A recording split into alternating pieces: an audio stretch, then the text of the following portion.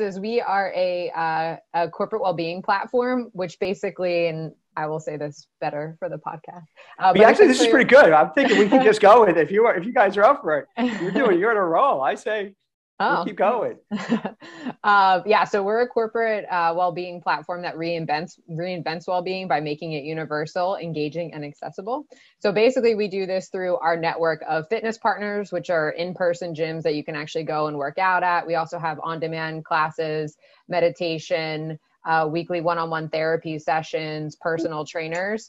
And so basically a full well-being platform to help support everybody on their fitness and mental health journey, no matter kind of like where they start, where they're physically located. It's a really great tool for employers to be able to use to provide that for their employees. So usually we give an intro who we are, but Nikki Salenetri was so great in terms of just telling us about Gympass, so we just jump right into it. So this is Happy at Work, and the whole podcast, the whole ethos of the podcast is we're looking to bring positivity into the workforce, trying to make people happier at work, and really explore the themes of how we can make that happen and speak to people like yourself who could kind of give some advice, some guidance, some tips in terms of what you do at Gympass, and maybe other companies could pick that up as well. Yeah, absolutely. I love this. I feel like not everyone is very happy at work, and it's not always a positive place. So any advice or information I could give to help better that for people would be great. So I could start us off with a question. Nikki, it's great to meet you. And Tessa and I teach the Positive Workplace professional development course at Harvard. And prior to that, most of our information has come from University of Pennsylvania's Master of Positive Psychology program, where that's where I spent COVID. So while people weren't being happy, I was learning how do you do it. And I decided to corporatize it. And one thing that's really interesting, it's a pretty new field. And what I'm starting to learn is that culturally, on a global level, not everything is plug and play and works in certain areas. And so my understanding with your app that is, people all over the world using it, have you found that certain cultures really like certain activities and certain offerings that you have versus other cultures that are like, not so much? Any cultural differences that you've noticed where people really resonate with certain offerings? Yeah, I would say I honestly don't have the data on our fitness offerings and what people prefer, but from an employee standpoint, one thing that I found super interesting that happened with COVID is as we were beginning to reopen offices, there were definitely cultural differences in terms of who wanted to return to the office and who was like perfectly happy working at home. We saw our teams in Europe, and our biggest office is actually in Brazil. Those teams were so excited to go back and to engage with each other and to like be present in the office together. And so when we opened the offices there, of course, we did it with limited capacity, social distancing, and all those safety procedures. But those offices would pretty much fill up to the capacity every day with people wanting to go in. And in the US, we're like nowhere near the capacity limits that we have. Like employees just don't seem to want to go back to the office as often here, at least the ones in New York, where, obviously we're open so people can go back, but there seems to be a really big difference in terms of who actually wants to go back and wants to spend time in the office with their colleagues, which is really interesting to me. On that note, the last two people that we've interviewed, we've been going back and forth with the different policies. And what has your policy been for the Americans about return to office or Zoom? What's been the official word to the staff? Yeah. So we have the offices open, of course, again, with the safety procedures in place, like social distancing, mask, reduced capacity, and all of those things. So they're open on a completely voluntary basis for us. So no one has to go back. We'll revisit that in the new year, once we kind of see how everything is going. But even once we actually do have a more formal return to work, we'll never be back full time. We're planning to always be a hybrid work environment moving forward. I love the voluntary thing. The last person we interviewed was running the most popular place to work in Mexico, and he did a voluntary, and eventually everyone came back. They got lonely. Mm-hmm. I think he was offering some goodies too, some free this, free that at the office. And I'm curious, have you noticed that with the voluntary, more people are going to Zoom, more people are coming to the office? Has there been any shifting with people having the autonomy to choose? I think it really depends on the location and also people's function. So like if you actually are physically meeting with people in the office in New York, for example, I think people are more likely to go back if they're going to have in-person meetings there. But for someone like me, most of my meetings are with people that are from all over the world. So I will go in if there's a lot of people that I know are going to be in the office and I can have some meetings in person. But if I'm just going to be in a conference room on Zoom all day, it doesn't really make sense for me to go in. So I think it really has depended heavily on the team and kind of what their function is, how collaborative they need to be, and how they spend their days. And we've seen like our more junior kind of like sales development folks, they tend to go in more often because I think it's helpful for them to sit with their manager and like bounce ideas off of each other when they're reaching out to prospects. But for other functions, they haven't really gone in at all. But we have also done, we've tried to incentivize people to go back with, you know, some fun perks like lunches in the office on the day that they're there, or like organizing group workouts, of course, with Gympass. That's like a big part of our culture. So like last Wednesday, I was in the office and we all went to a Soul Cycle class afterward, which made it, you know, kind of more fun to get to meet people and incentivize me to go in. Thank you. Yes, I think you had a question for her. Yeah. So one of the questions I had was around on your corporate well-being platform, are you able to track the most popular services that are made available to employees and how it might link to work productivity? Yeah, so we can track that and we provide that data. We can provide that data back to the HR departments that we work with so they can see what their employees are engaging in. And so I think it kind of, you know, depends on wherever they are in the US and kind of what the employee makeup is. It's kind of the beauty of Gympass is that we have things available regardless of where your starting point is in your fitness or well-being journey. So I think it really varies wildly depending on the company. But yeah, we do have that data available for people to take a look at. And in terms of linking it with productivity, I think that's something, you know, that we would, of course, want to be able to like dive more into, you know, as our product continues to evolve, because we know anecdotally there's a connection between productivity and people being, you know, physically active and feeling better mentally. But we don't have that quite yet, but that would definitely be like a wish list item for me. It's also a retention and recruitment tool, isn't it? Because you were talking about, you know, previously with me that you, by having online events, online workouts, online yoga, what have you, this way it gets everybody together, right? Yeah, absolutely. I think, you know, I saw some data from our team that was talking about, especially like millennials and Gen Z. It's something that people really want to have in their workplace. They kind of see it. I think maybe previously people saw it as a really nice additional perk, and now it's something that people want even more. So I think it's very helpful for talent acquisition to be able to talk about having that available for our employees. And then once they're there, it has been a really nice tool for us to be able to use to kind of engage people and bring them together where you wouldn't normally be able to because you're, you know, not physically sitting near each other. And so we've organized all kinds of group workouts that we did, especially during COVID, before people had the option, not during, I know we're still in it, but before people. No, with you, it feels like we're kind of over it. I don't want to jinx it, but it seems like we're almost there. But yeah, so we did a lot, you know, I think people were feeling particularly lonely at the beginning where nothing was open and you couldn't meet with anyone. So we had a lot of different fitness challenges where we brought people together and kind of force them to engage with people they didn't know. Like for one challenge we had that was called Refresh the Way You Move. It was like last year at the beginning of the year is kind of like a kickoff to the new year and refreshing your habits. We gave people, it was a contest with a point system and you earn more points if you were on teams with people that were from different countries and different teams. So finding ways to engage people to kind of like come together on different that wouldn't normally work together. And, you know, they have like their own Slack groups where they're talking about what workouts they're doing and motivating each other to get as many points as they can.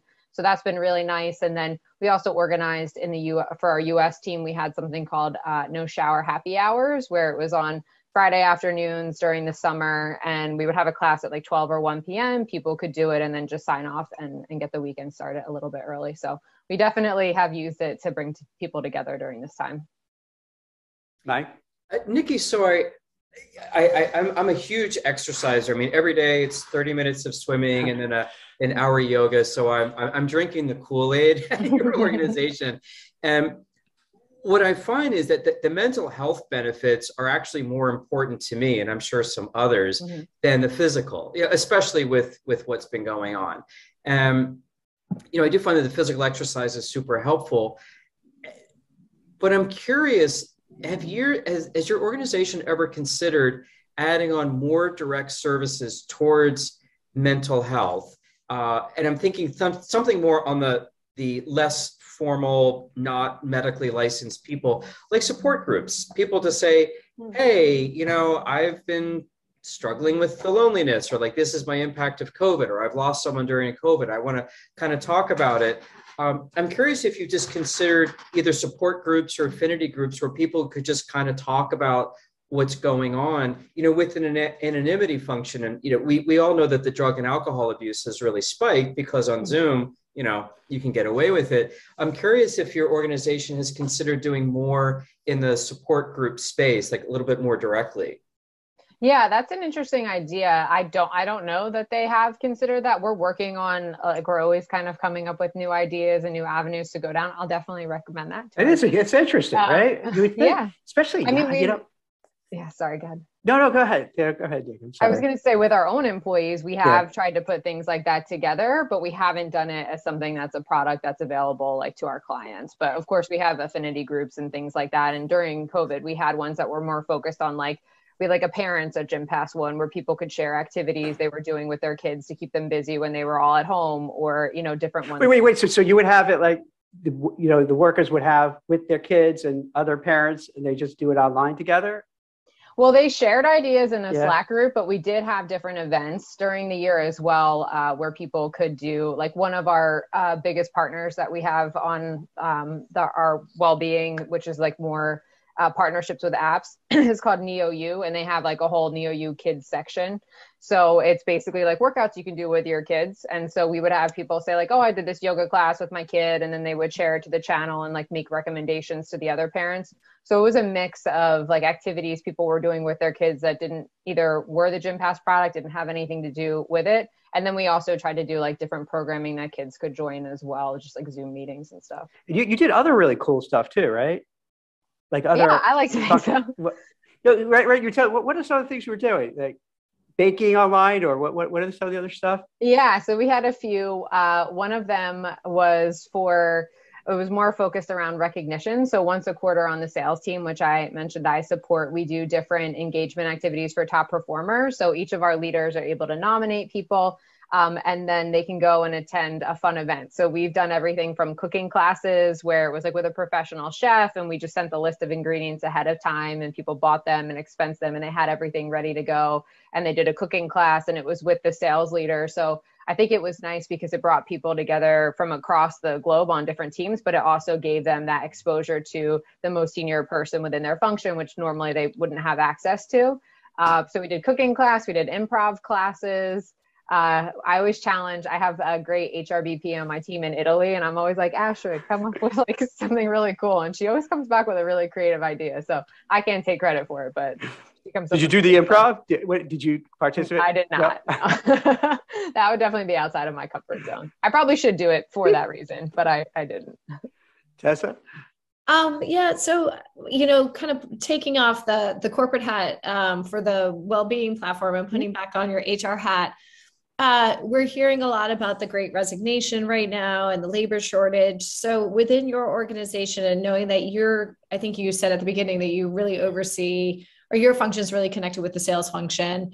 What are some of the trends that you're seeing among the sales folks that work for Gympass? And are you seeing that they're searching for other jobs? Have you had a lot of attrition, or what's kind of been the environment with your organization? Yeah, I'm not even sure people are actively searching, but everyone that is working right now, I feel LinkedIn is constantly, your inbox is just full of people reaching out. So I think even our employees who maybe weren't actively looking, they just get so much outreach. And a lot of it is really tempting because companies are offering great jobs and really good salary packages and things like that. And so we did see turnover. We actually kind of identified it first within our sales function, actually in Brazil.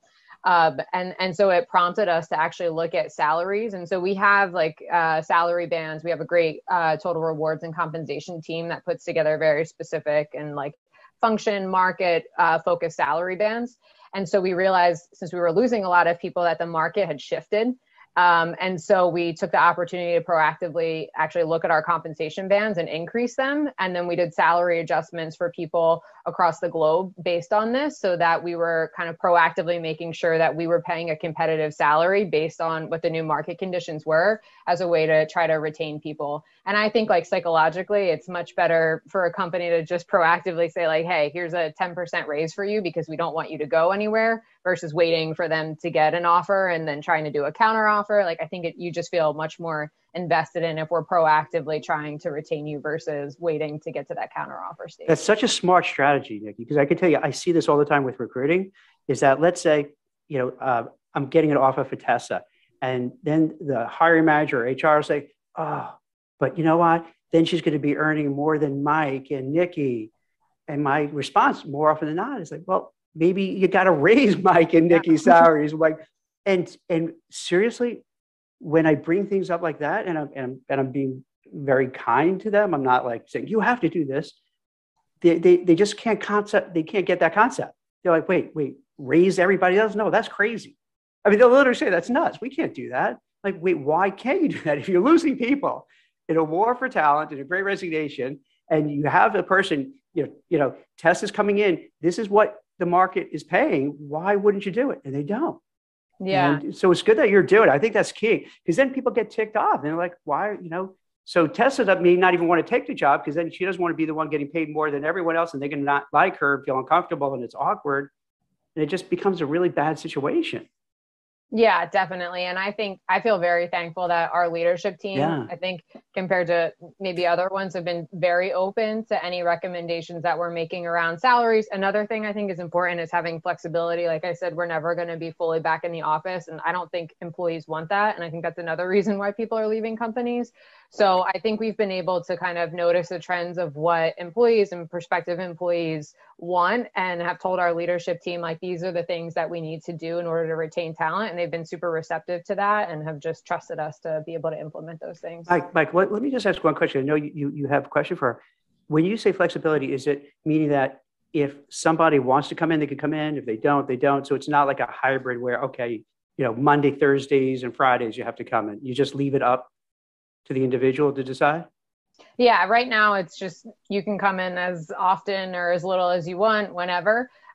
When we have like a more formal return to work, I can't imagine that we would pick specific days. I could see a situation where we would say like, your whole team is in this day and you're having a team meeting, so please go that day. But we're not planning on saying like, you need to work Monday, Tuesday, Wednesday in the office. And again, I think a lot of it is going to depend on the function, because some of them, I think it is more important that they're in the office and actually like physically working together versus other teams. So I think it's going to largely depend on kind of like the function, the level of the employees, but a lot of those decisions will be made by the managers. So we're empowering the managers to tell us what makes the most sense for their teams as well. What do you think about that, Mike and Tessa, in terms of like the flexibility as opposed to the hybrid, as opposed to the remote? I think it's from the other people that we've had on the show, it seems like you almost don't have a choice. That if you tell people if you wag your finger and say, this is what you're going to do, people are going to revolt and say, I'm resentful and I don't want to do that. I want my autonomy. I think it's great to say, you choose whatever works for you. By the way, we'll sort of like sprinkle some goodies in the office. the free lunch. If you want to get it back for a little bit. You get a little lonely.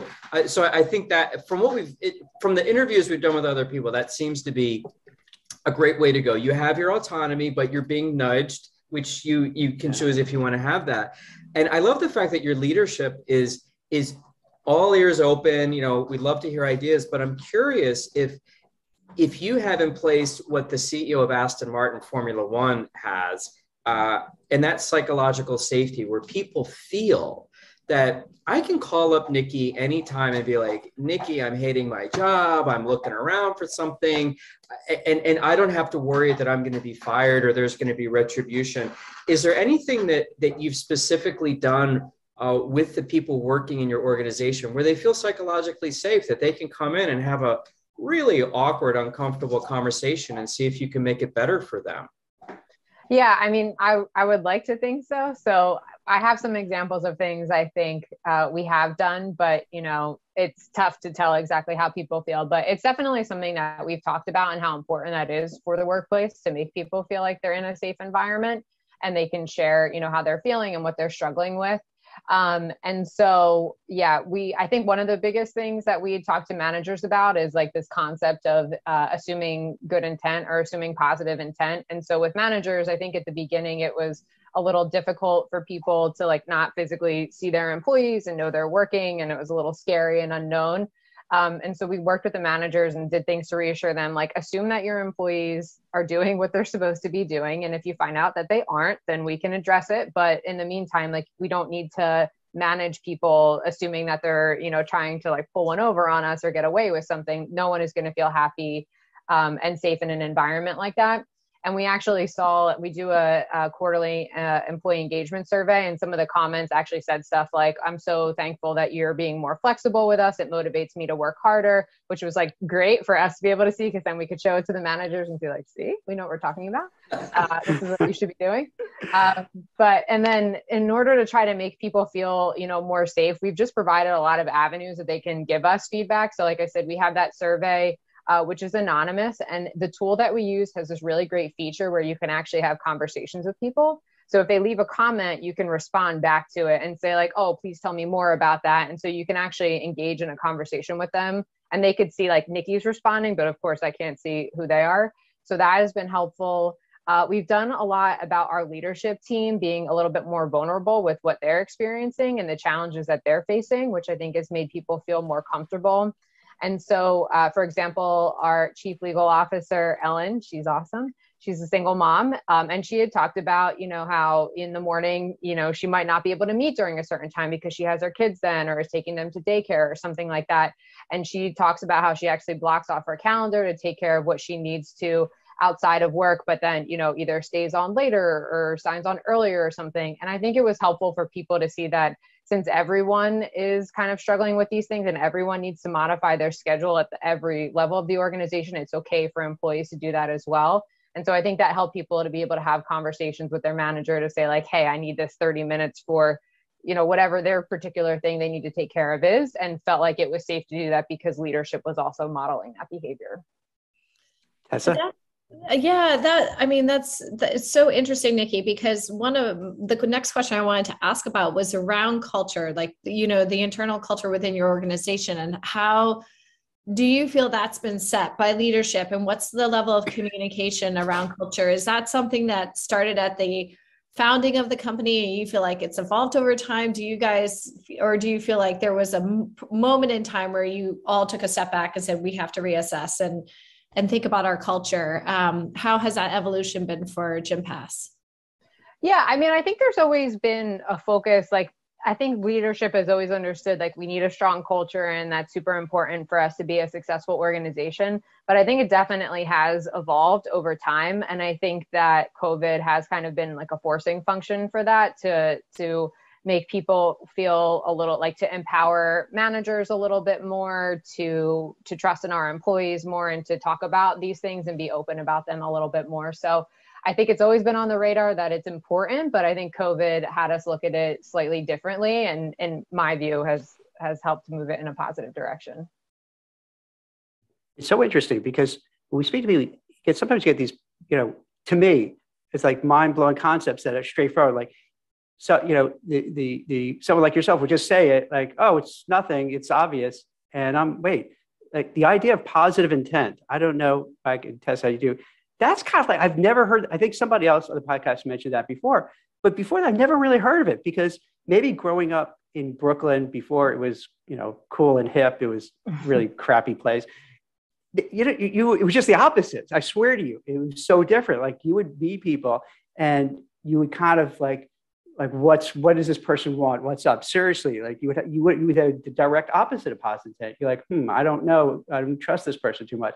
And it's such a crazy, concept to switch it around, that you're just going to, someone says something in the office, you're not going to assume they're being a jerk or being mean or what have you. It's just give them the benefit of the doubt. The positive intent is a great way to go. When I first learned about it, was from a woman that was doing a diversity, equity, inclusion at Bloomberg. And that was her best advice, that if someone says something or you receive a text or an email where you're like, hey, what? Before you get upset, you assume positive intent. and then you inquire more, especially if you do have a diverse workplace, where just culturally, if English is a second language and someone's using a word a different way, really just best to inquire before, again, wagging the finger in that direction.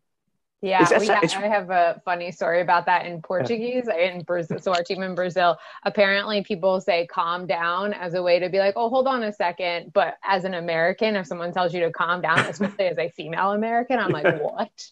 So I had a really funny interaction with a manager at a bar because I was like telling him how this came up with someone else. And he was like, I had no idea that wasn't okay to say. And I was like, Mauro, never tell anyone on your team, especially a female on your team, to calm down, because it will have the very opposite reaction of that. He's probably mortified, right? Like, I didn't mean that. I didn't mean to do that. Yeah. Now I joke about it every time I see him. So you tell him to calm down. Yeah, exactly. You know, it's funny. It looks like we're almost out of time. And as we wrap up, I'd love to see if there's anything new on the horizon that you're thinking of considering that, you know, like, just in the future, things that you're looking at that you think might make things better. Is there anything that you're just sort of brainstorming about? We might have some research that could be helpful to you. I'm just curious if there's anything you'd be up for sharing. Yeah, I think kind of one of the biggest things that we're looking to do as a HR team next year is that, of course, as a corporate well-being platform, our employees hold us to a very high standard, which they should, in terms of our benefit offerings and what we are providing to them, like in addition to Gympass. Like they even comment like, yeah, Gympass is great, but what else are you guys working on for us? And so it's like a push that we've been receiving from employees. And so we're trying to look at our benefits as well, like in addition to Gympass, and what can make them more flexible and provide other things that are helpful to employees. And I had a conversation with someone on my team the other day, speaking of diversity, equity, and inclusion. And she was mentioning that there's like a whole area you can look into in terms of benefits that are more supportive of people that come from different backgrounds. So like if you have trans employees, what benefits should you have in place to support them and things like that. So I know very specific and focused, but definitely something that we're going to be looking at in the future. So yeah, if you have any insights into anything with that, it'd be great. I'll give you one goodie, and it's free.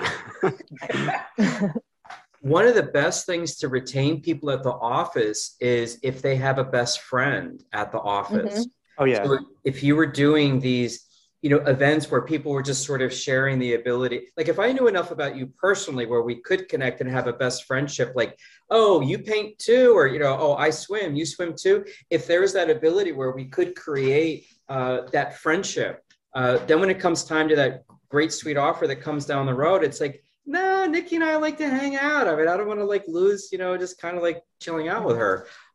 So being able to promote that, I think it's so funny because it's so simple and it costs nothing. So true, Mike. It's so true. I see that all the time too. If you have a close-knit group of friends, work friends, it is so hard to pull that person away because they feel they're being disloyal to their kind of core group. And even if they can get more money, more opportunity, it's really hard to get them out. You're so right. It's so on the money. Hey, can I ask one last question? And this might seem a kind of a little silly, but when you talk about the managers offering vulnerability, where like as a Gen Xer, we didn't grow up that way, but I do notice when I see millennials talk about, if let's say it's a podcast or I see them on social media, they'll lead with just sharing things that I would have felt so uncomfortable sharing. But I guess it works, right? I mean, do you notice a difference in generations where some are harder to show that, some other leaders can't really give their weakness and softer side? Yeah, to be honest, we skew a little bit younger in general. Yeah. So I don't think we have like quite as big of a generational kind of divide as maybe other companies do. So we haven't, I mean, I think for some people, they're just uncomfortable doing it depending on like what their personality is like. I'm not sure if it has to do with what generation they're in, but I think when you see other people doing it and it has a positive response, then people feel more comfortable. So, I mean, I guess my advice would be, even if you have people that are like millennials at organizations or Gen Z that are sharing, like I would reinforce that it was a positive thing that they shared how they were feeling, and that might make other people feel more comfortable to do it as well. And it's so funny, the littlest thing we had for our women's affinity group, we had a session where we were talking about engagement of women at work. And I was talking and I just said something like, oh, before I worked at Gympass, I always got through my to-do list. Now I work here and like, I've never had a day where I cross everything off my to-do list. And everyone was just like, oh my God, I feel so good hearing you say that. Like the more junior folks in the organization. And I was like, yeah, no, we can't, like, I never get through my to-do list. And I think it was like very empowering for them to hear that that happens to everyone, no matter how senior they are at the organization, and it's okay. And, you know, you're not always going to make it through that. So even things that you think are like super small and wouldn't be significant, sometimes for employees, it's helpful to hear it. So I would encourage people to share how they're doing and how they're coping. Nikki, I just want to add one point to that, because at the center of what you're describing is empathy, right? And the ability to kind of really put yourself in someone else's shoes. But for people who are lower in the organization, it's hard for them to really understand that the leadership understands what they're going through and what they're feeling. So when you're vulnerable like that, it's I think, you know, to answer your question, Jack, you never mix the personal and the professional back in the 80s and 90s. I know. So you know what I'm talking about, right? It's not I know just exactly me. What you're talking about, because I came up through corporate America when, you know, I had one female boss at my first job out of 6 managers, and she wore a pantsuit every day because it was this persona that you had to be like, that was very masculine and very professional. You never mix the two. But today we see a much more collaborative environment, much more empathy-led leadership. And it is about connection, and it leads with vulnerability. It starts with being vulnerable. So I commend you. I commend your leadership to be able to show that. I think it probably makes for just a much better understanding between the leadership and the rest of the employee organization. Definitely. Thank you. Now, if people wanted to join up, how does it work? Can you do it as an individual? Do you have to go to your company and say, hey, that's a benefit? So before we leave, maybe so people who are watching it and, you know, when we tape it and then put it on social media, they'll get a sense of how they can find you. Yeah, so it is. We are strictly B2C, which means that in order to be a Gympass member, you do have to come, or excuse me, B2B. Okay. We're B2B. So you have to go through your HR department or your company. If you're small and don't even have an HR department, your company would need to have a partnership with Gympass for employees to be able to access our products.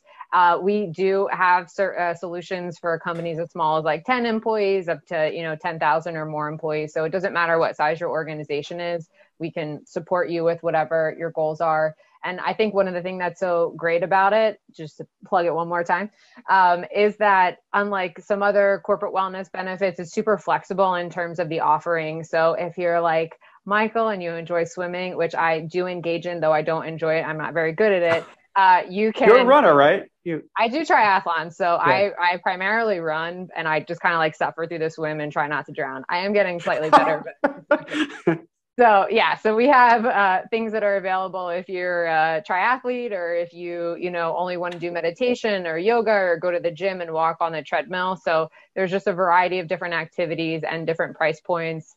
And the fact that the gyms are located everywhere or digital is available everywhere is really great for the hybrid work environment as well. So like we have a house upstate, and when I'm here, I'll do digital workouts or digitally streaming classes on one of the apps. And when I'm in the city, I'll go to Pilates or spin class or whatever.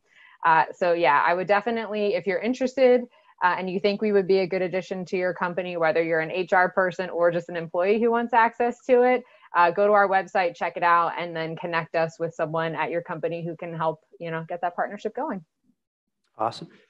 Now, if you don't run a triathlete and you're not swimming hours a day, are you going to be like ostracized at your company? Someone like me comes in there and like, I'll do a little yoga. I'm the guy who just does that circuit training, a little bit across, but I don't kill myself. Is that okay? Or does it get very competitive? I'm definitely the outlier. So it's really, we have this like running joke because my boss is kind of more along perhaps what your lines are. And she goes to yoga and stuff. And like, she'll go out and run, but maybe she'll run walk or something like that. And she'll be like, I ran for however many minutes today. And I'm like, I'm so proud of you. And then it's just kind of like a joke since I run really far all the time. So it's not an atmosphere where everyone's trying to one up each other, what they're doing, what, you know, how much weights they're lifting and things like that. No, definitely not. The whole point of Gympass was to make well-being universal, right? And to make it available to everyone, regardless of their fitness level or where they're starting on their journey. So if we did that, that probably wouldn't be a good thing for us. You know, I bet you that 1 hour Shavasana classes might be really popular for people who just want to like take a nap and say, hey, I went to yoga. Yes, you did.